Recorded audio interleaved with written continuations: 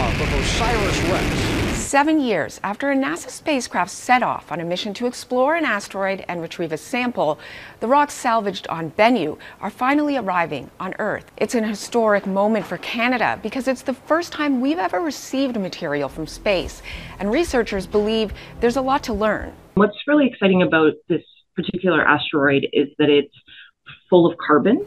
Bennu was born around the same time our solar system formed, and data shows it contains carbon as well as hydrogen and oxygen, the building blocks of life.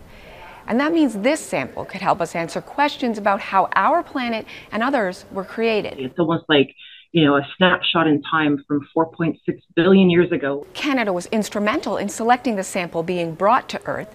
Using the OSIRIS-REx laser altimeter, our researchers created a model that helps scientists determine the conditions on Bennu's surface and pinpoint the best location for a sample. Where's the best sample to get from a scientific point of view? The sample will be stored under nitrogen in a sterile environment to protect against contamination. Canada will receive only about 4% of the estimated 250 grams of material collected from Bennu.